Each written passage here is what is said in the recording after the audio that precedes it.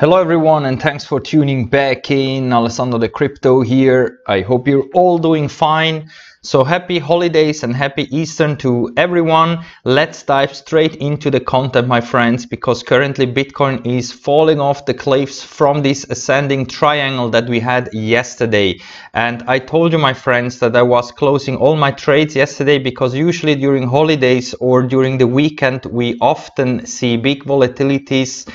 during this time, and that's why I wanted just to be closing all trades, because I was expecting something like this, that we maybe just have some dumps and then come back up towards where we closed on Friday, the CMEs, which is at 60k. And currently, yeah, we have seen a little dump here, and in my opinion we will most likely retrace back up here towards 60k as soon as the CMEs are starting again. So what I'm doing right now is I'm scaling in some long positions because we got already a confirmed 3-hour buy signal. The only problem is that currently we are in a downtrend in the lower time frames, so we are quite oversold, and of course now trending below the EMA ribbons in the 1-hour and also 4-hour time frame. But overall I'm expecting here a quite fast recovery towards 60k and then potentially also go way higher.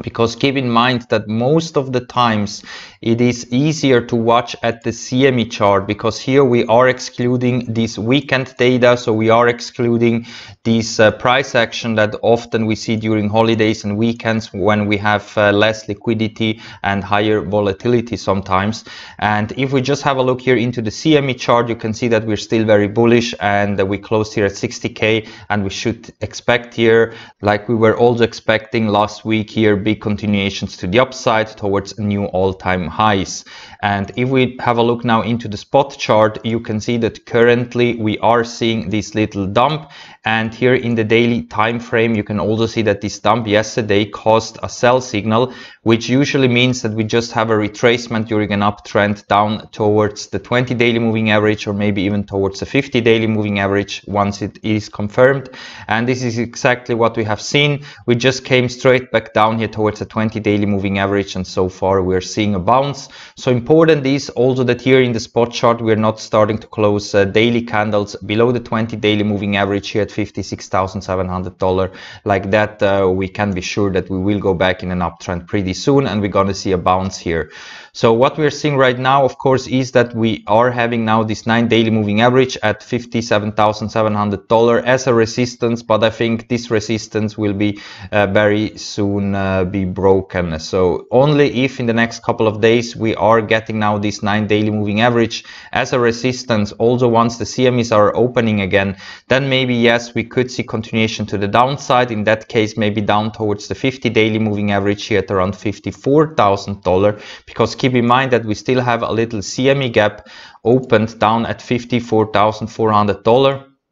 So it is possible that we maybe go down to close that CME gap if we continue to drop lower here and lose the 20 daily moving average here at $56,600 as a support. It is possible that we even could drop down to this level here, but this wouldn't change anything on our daily trend here, which is still shifted to the upside. So if you want to trade the safe way, then maybe wait until we are getting here another buy signal in the daily time frame like we had over here. Otherwise, if you want to trade a little bit more risky, especially if you are trading now on this Bybit challenge that is going on for 7 days, or on this Phemex challenge that is still also going on for the next couple of days, then make sure that you're taking this trade, because I think right now we have a good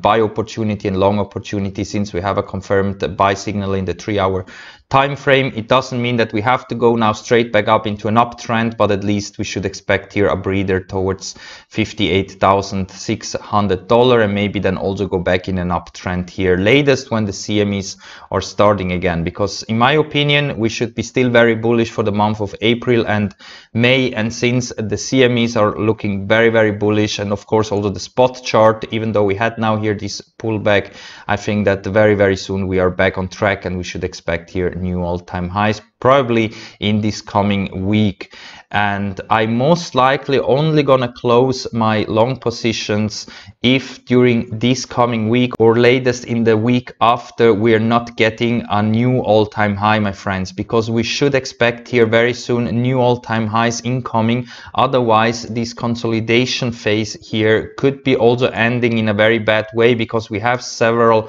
warning signs, of course, for example like the P cycle top indicator, which will trigger very soon. And if we are not seeing here a positive breakout to the upside towards new all-time highs, then this consolidation phase that we have seen so far was just distribution, and afterwards we're gonna see the price dumping here a lot towards important moving averages like the 20 weekly or the 200 daily moving average. So even though we are looking extremely bullish, my friends, we never should forget about the worst case scenario, about the bearish scenario, that we still could also here fall off the cliffs to the downside from this bullish pattern that we are in here in this ascending triangle, same like we also had here in the lower time frame, like this one over here in the 4-hour. So even though everything is pointing out that we're gonna see very soon new all-time highs, we also have to keep an eye on the bearish scenario, because if here we're gonna lose the main support that we currently have here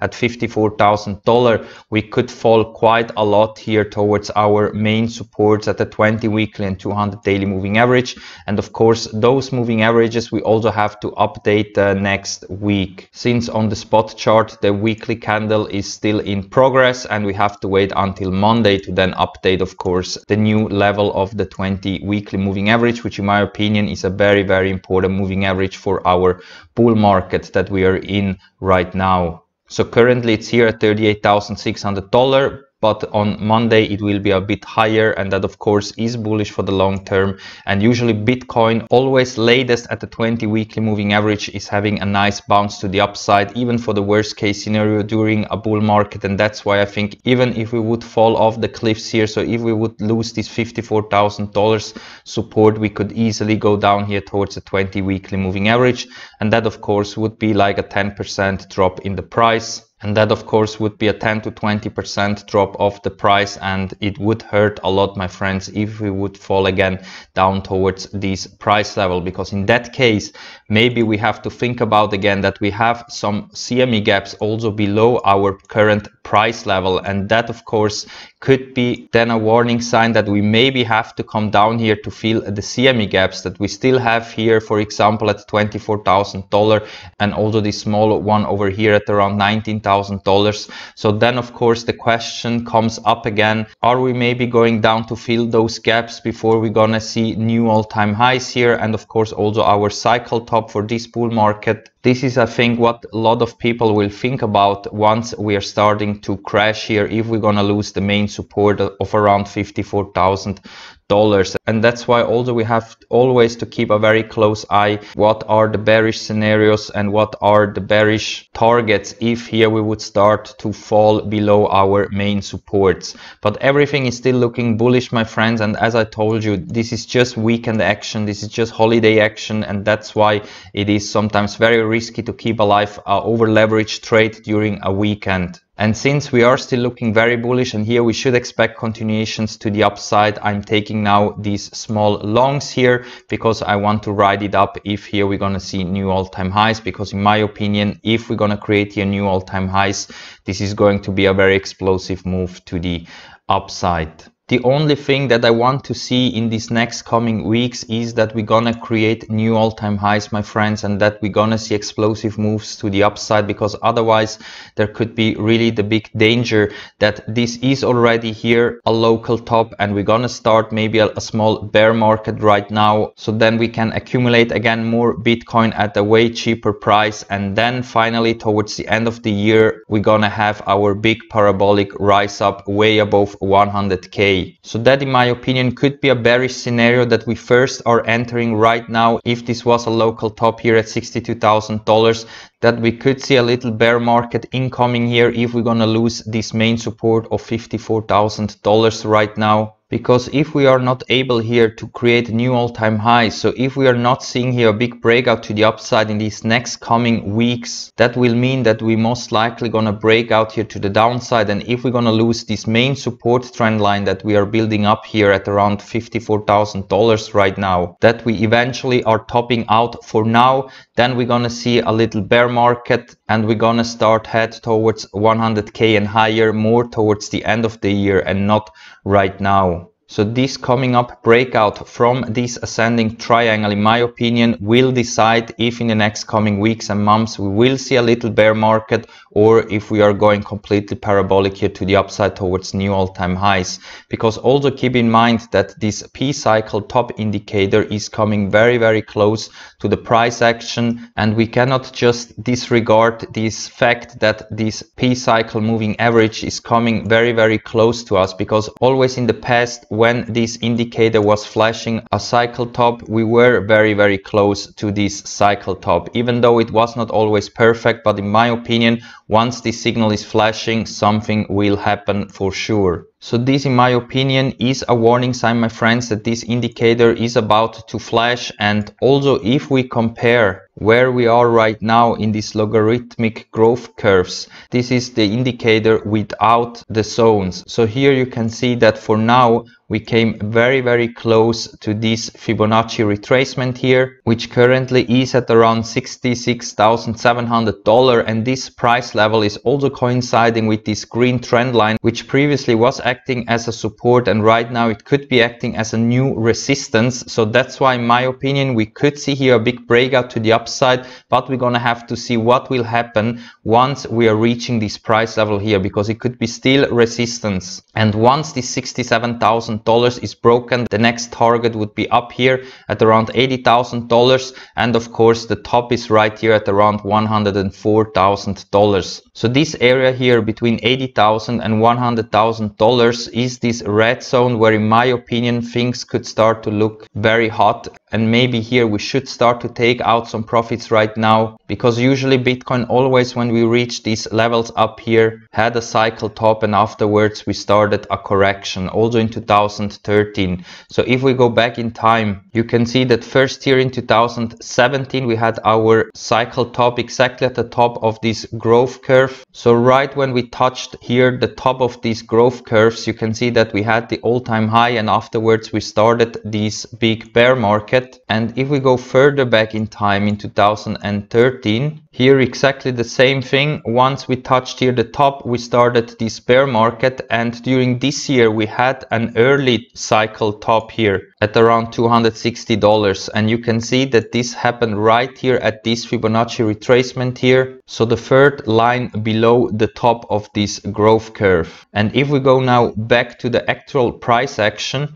you can see that also right now we are approaching this third line below the top of this growth curve. So that's why, in my opinion, this $67,000 will be tested, and here then we're gonna see if we are able to see continuation to the upside or not. Because if here we are getting heavily rejected at this previous support trend line, and now it will be confirmed as a new resistance, and also we are touching exactly the same line like in 2013, 3 lines below the growth curve top, and at the same time also the P cycle indicator is flashing to sell here at around $67,000, then this could be maybe here a local top with a lot of confirmations and signs that this could be this local top before we are entering maybe into a small bear market, then accumulate again more Bitcoin, and then start for our big parabolic move towards levels way above 100k. And that would mean that we could see here a breakout to the upside, but we will not go higher than $67,000.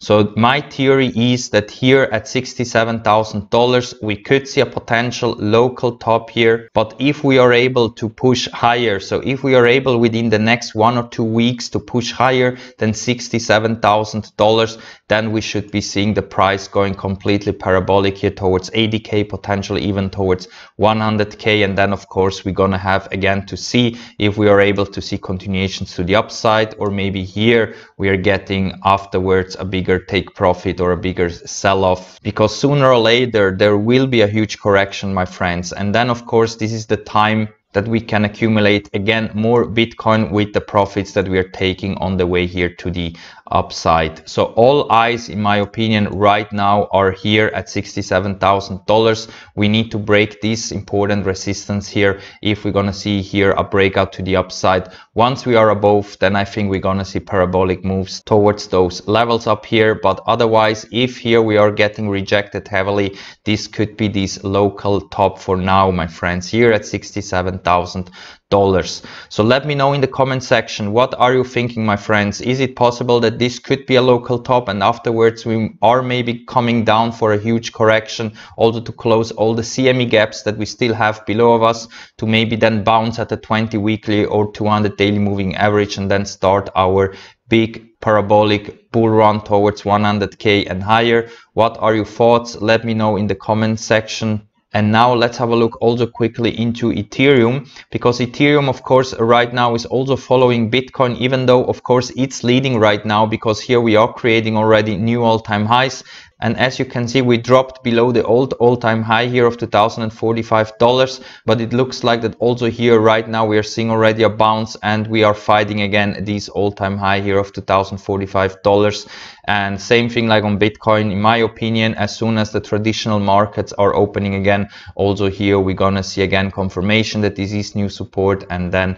we're gonna head towards new all-time highs, because our target here of around $2,500 is not yet met. And I'm also very bullish here for Ethereum, and I'm expecting here also very soon that we are trading again in new all-time high territory. So I'm very bullish for Ethereum as well, my friends. I think as soon as Bitcoin is recovering up here again, Ethereum will for sure follow. And that's why make sure that you're ready to trade this over on Bybit and Fimex. Not because you can do, of course, a lot of gains if you're just trading, but also because right now we have on Fimex and Bybit these special challenges where you can get even more money if you are trading here successfully. And if you need all kind of informations and links where to sign up to those trading events, and of course also to create a free Bybit and Fimex account, then use my links down below here in the video description, because with my links you will get some bonus and also you support the channel. And if you want to do some passive money with your Bitcoin, but you don't want to trade yourself with leverage,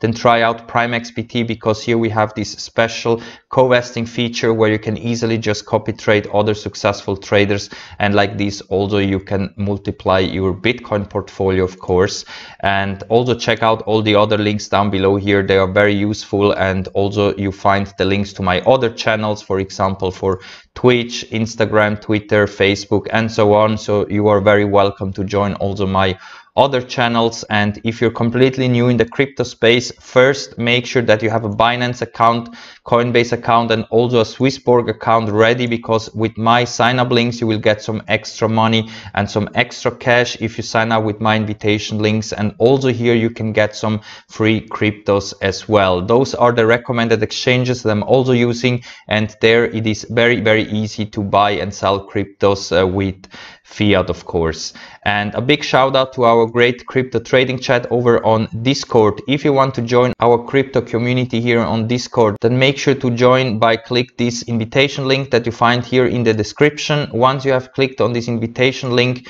you have to go here to read first and click on this thumbs up button to confirm that you're a human and not a bot. Like this, you have free access to the trading chat. And if you also want to get access to my own indicator here, which is giving you buy and sell signals for Bitcoin, then you have to send me a small message directly here on Discord, because a small donation is needed in order to get access to the live stream indicator. Otherwise, you can also just get here a membership on YouTube. Like this, you also have free access to the trading chat and of course also to the indicator here on Discord. So with that said, guys, I'm gonna wrap it up for now. If you like the content, make sure to hit that like button and also subscribe to the channel. I do daily TA videos, and we're gonna see us all in that next one. Happy Easter and happy holidays. Bye.